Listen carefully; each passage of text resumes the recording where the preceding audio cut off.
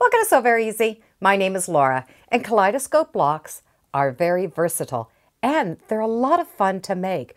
They're not as complicated as they look because they're just made up with a bunch of triangles. The fabric I'm using today is from Timeless Treasures. What I'm looking for is fabric with a little bit of movement in it, but still reads more of a tone on tone, so at a glance you will have an impact. When we look at the block, it does look like a pie shape. So we have all of these sections. We have 4 dark pieces of the pie, 4 of the medium pieces of the pie. I have a dark, which is going to extend the look of the one arm, and a light beige. When the block is put together, I'm going to have dark and light on opposite sides. For the 2 pie shapes, we need to start with a piece that is cut at 6 1/8 of an inch. That extra 1/8 is going to give us room for trimming, and we need both pie shapes cut in that size. The corner pieces, we need strips cut at 3 inches. We will be able to get 3, almost 4 blocks from 1 strip of each of these 4 fabrics. So depending on how large you want to make your quilt will depend on how many strips you want to cut. So from 1 strip of each, we will get 3, maybe even 4 blocks, depending on how wide that fabric is. On the darkest pie piece, I'm going to sew a strip of that 3-inch light and a strip of the 3-inch dark. So I have those 2 strips sewn right onto the fabric. By having those 3-inch pieces sewn onto this main piece, we're going to cut the pie and the ends all at the same time. There are a few important things that are going to make this go together very easy. The first thing is be sure to have your fabric pressed well, even before you cut out your strips. And I do recommend starching them. The starch is going to help stabilize it so it doesn't stretch on the bias. Once I have the 2 strips sewn on, I like to take this to the iron and press it. I'm not pressing the seams open, I'm just going to press them flat. They're going to be cut in this shape. I do like to put a little bit of a spray starch on either side and press them gently. Make sure that the fabrics do not wrinkle and we keep them nice and straight. By having the strips sewn onto the main piece and starched, it's going to make this go together really easy, and the cutting is also very quick. In the description, I'll put a link to this handout. This is the shape that we want to cut the pies. The bottom is 4 7/8, and that height is matching that strip of fabric at 6 1/8 of an inch. If you have a triangular ruler, you can compare it to this size, make marks, and use that ruler. If not, you can cut this piece out of a cardboard or something, draw the lines for cutting, and then cut them out. My preferred method is I do like to go to my local glass cutter, and there they can cut acrylic plastic. I'll be able to use the rotary cutter and not have to draw the lines. On the back side of the ruler, I do like to put something to prevent the ruler from slipping, and for this particular project I am using the True Grips, and it helps secure the ruler so it doesn't move. Once we have that strip set sewn and pressed, we're going to be able to cut these 2 strips together at the same time. You will not need to cut off the salvages because we're going to be able to cut those off and trim them all at the same time.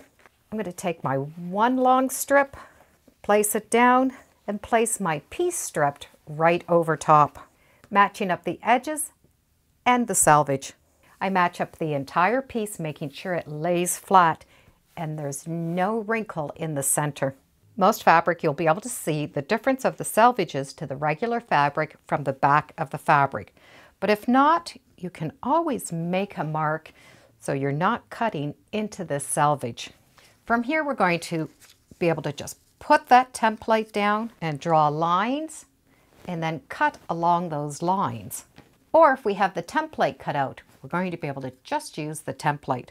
To maximize my fabric, I find it's easier if you always start with the same fabric color on the bottom. It won't matter which one, we just need to choose one. Template plastic is a lot of fun to work with, but it's very clear. So I'm going to color the edges so that you can see it. You might also want to do that for yourself depending on how well you can see the plastic on the fabric. I'm going to take a Sharpie marker and just color the edges, and then be sure to let that dry before you put it up to your fabric. If you do have your templates cut for you, I would recommend asking for a straight cut edge, not a beveled edge. A beveled edge is a little bit round and we want that straight edge like a normal ruler. We just don't want it sharp. We're not following the seam, we're going to follow the bottom of the fabric. So with that bottom line matched up, I'm going to be able to cut this shape. The most important thing is keeping that bottom straight. So I have the one edge off. From here, I get to cut the second edge. We get to rotate that ruler, lining it up to the second edge, and cut that next edge. Turn the ruler and cut. You're going to be able to continue twisting this ruler as you go all the way down the fabric. As we cut our triangular pieces out, we're going to have a piece at the end that we will not be able to be used, and a piece at the other end. Depending on how long your fabric is, you'll get anywhere between 15 to 16 of these little pie shapes. From here, we get to remove fabric, and those top little triangles will just come right off. This technique does use more fabric and there is more waste. However, it is very accurate and very quick. We can take these little pieces and sew them together, and I'll show you this after. So we're going to have a pile of these different shapes, and by cutting those pieces together, we already have the companion cut. And I'll take my pieces and put them all in little stacks. This is definitely a quick way of making these little pie shapes. And having that fabric well pressed is going to help us not have to do any ironing, so we can put our iron away until all of the blocks are made. I have my little pieces I can put aside for another project, and I have all of my piles facing up. We're going to have two piles that have the ends attached to them. We're going to finger press these. I like to take the lightest one and press that fabric towards the darker triangle. And I'm only going to finger press it. That starch is going to leave that seam in the position that we want. The darker ends, I'm going to press away from the triangle. And just finger pressing this is going to go quick and easy. I now have all of my shapes ready to go. We're going to be able to take this to the machine and sew them all together at the same time, and we're going to chain piece them. Make sure all of the fabrics are facing up, and we can put our two stacks together. The single triangle is going to be stitched towards the other. Take these two piles to the sewing machine. I would recommend putting a new needle in your machine, something that is a little bit lightweight, like an 8, a 9, even a 10. We're going to be stitching along the bias, so we don't want any pulling or snagging. So a good sharp needle will work out fine. And I'm going to start and end always sewing on a scrap piece of fabric. This will help those bias seams not be pulled to the bottom of the machine and will keep the threads nice and clean. It will not matter where you stitch on that. We're just stitching on it to hold the thread. We're going to come off about 2 or 3 stitches. This little piece of fabric will not get under the needle because it's already past the needle. Now we get to sew our triangles together. The triangle points are going to match. I would recommend starting sewing at the tip and coming off. So I like to have my fabric set up at the machine as the way I'm going to be sewing it. My left pile is going to go on the bottom. My right pile is going to get flipped over. The points and edges are going to get matched up. Now I'm going to be able to sew on this side. I already have that thread secured and out of the way, and my needle position is down. I can take that fabric and move it right up so that the needle is touching the edge. I want the fabric edge to be at the 1/4 inch, and that needle will line right up. So we get to push that right in, and I'm going to stitch coming right off the end. And I'm going to be able to just start sewing. Let the machine do all the work. Don't push or pull the fabric. And we're going to be able to just stitch right down and come off that fabric point. We're going to be able to come and stitch right off that fabric. Leave the fabric in the machine and do a couple of stitches so you have a little bit of room for your thread. Pick up the bottom piece, flip over the top piece, just have that point run right up to that needle. Put the foot down, follow that edge, and start sewing. And come right off that end. We're going to always leave that last piece of fabric on. Just pick up our pieces, match, and stitch. It's important that you do all the seams in the same direction. If you twist them, when you open them up, the triangles are going to be opposite. That's why it's really easy if we bring them to the machine in these piles. We can do all of the blocks at the same time. And we're going to make one long chain. When we finish the last piece, I'm going to need another piece of fabric to stitch on. I can take my first piece off and use that, or use the second. And this time I'm going to stitch on that fabric and stop somewhere in the center. And I'm going to leave the needle in the down position. So that fabric is going to stay there. It'll be ready for my next seam. From here I'm going to be able to cut all of these pieces apart and keep them all in the same direction as you cut. After we've trimmed those pieces apart, we're going to notice that we have two different piles. Even though they were together, one pile will have one colored end, one pile will have another color. We still do not need to iron. We can do it right at the machine. Keep one pile to your left, take the other pile to your right. The left pile, the seam's going to be pressed towards the dark. The piece on the right, the seam is also being pressed towards that darker, larger piece. I'm going to press as I do each piece. The two pieces are the same shape. The only difference is those bottom pieces. The points are going to go together up at the top. The seams are going to match up. And you'll be able to feel that that seam has been nestled together. At the top, we're going to have two little dog ears poking out. The needle is going to start on the left-hand side of the dog ears. And we're going to be able to stitch all the way down that one edge. So I'm going to stitch off of that piece of fabric a couple of stitches. My needle position is down, and I'm going to drive that fabric right up until it hits the needle, and my fabric is going to run right along the edge of my 1/4 inch foot. Foot down and start sewing. Coming right off of that end. Right at the machine, I'm going to press the left piece, and I'm going to press the right piece.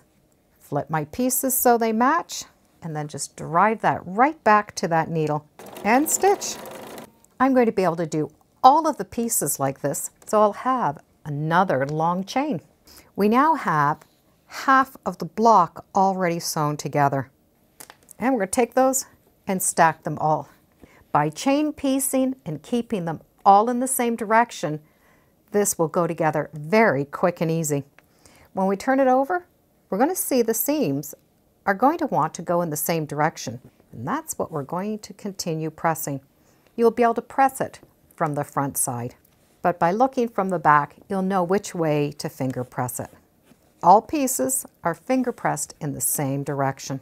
So both sides are the same. We're going to be able to take one side, flip it over, and put it on the top. Those seams are going to nestle into that center. We're going to be able to start on one end and stitch all the way down. I'm going to be able to do all of my blocks like this, one right after another. Before we press this, I would recommend taking some of the threads apart right here in the center. I just want to take out a couple of those threads. I'm not going to go past that last row of stitching, I'm just going to go up to it. As you take out those stitches, you're going to find that that will want to lay flat. You will see that all of the seams are going to go in one direction. With a little finger pressing, that's going to lay really flat. Once these are all pressed up, we're going to be able to square them up. The block can be squared up to approximately 10.5 inches. Depending on your seam allowance, you might be able to get a little more or a little less. If this is going to be 10.5 inches, from the center point over, we need 5.25 inches. I'm using a 12-inch ruler, and I've marked my 5.25 inches on all 4 of my measurements. And I've even put a little center mark, so I know exactly where I'm going to cut. You can put as many markings on your ruler as you need to keep yourself straight. We want a straight line going from center to center, and we can mark that on the ruler, so then every block is going to be the same. And we can trim these off. We now have a finished kaleidoscope block. We can now sew these together in rows. You can put them together so that the light and dark triangles are matching up, or if you match up your light and darks, you're going to have a big block in the center. I'm going to sew them together so I have light and dark. The quilt looks quite different once you put all those blocks together. If we had all the same blocks done in the center, it would change the outlook of that block. So we would have dark together and then lights together. So depending on how you want to put the blocks together, the look is going to be very different. Now you can keep adding to this, or you can put borders on it, or even make it scrappy. Just keep in mind that each strip set is going to give you 3 blocks and maybe a half a block, depending on the width. And those little pieces, we can sew those little triangles together and make a little kaleidoscope. They would look really cute on the back of the quilt. It's very easy to change the look of the block. We can change those corner pieces to be all the same or all different. We can even have them matching the arm. We can also have each of those triangle pieces a different color. So it would be a great scrap buster. After all, we're only sewing with a triangle and a 1/4 inch seam allowance. I do hope you give it a try. And thank you for joining me today on Sew Very Easy. Feel free to subscribe, and as always, come on back. Let's see what we're sewing next time in the sewing room. Bye for now.